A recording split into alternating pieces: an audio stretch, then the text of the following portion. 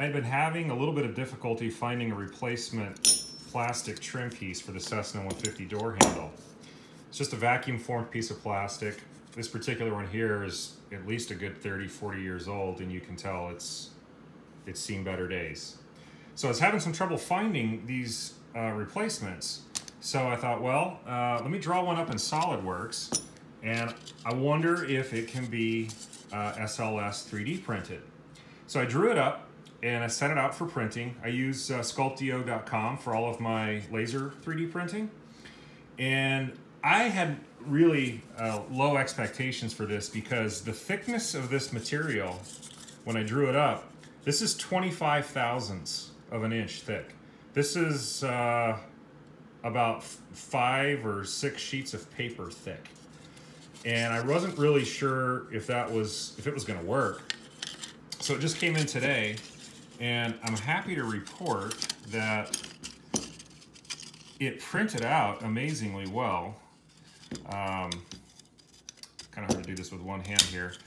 But yeah, it worked. And you know, I had never, like I said, I'd never gone this thin with laser, the SLS method before. SLS is selective laser sintering.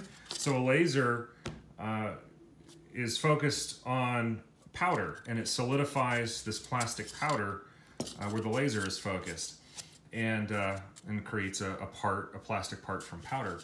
So there you go, 25 thousandths of an inch thick. SLS works wonderfully. This, and the finish is really smooth. With a little primer coat and some paint, this would totally pass for the ABS. You'd never know the difference. So super impressed with that. Since I did all this, I then found a supplier for these vacuum formed ABS plastic for like 12 bucks.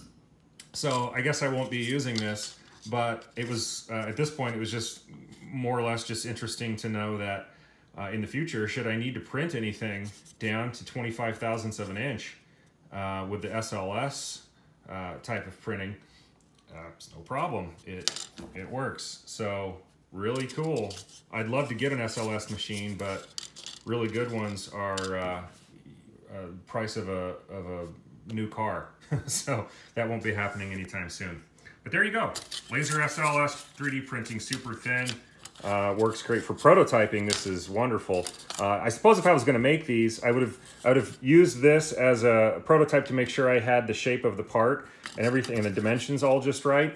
Then I would convert that model into a model that would be used to create a tool that would be used for vacuum forming, like maybe an aluminum tool or something that I would then vacuum form my own. But hey, like I say, I found a place already that has them for like 12 bucks, so I'm not even gonna bother with it. So, but it was fun nonetheless to do it and get this anyway.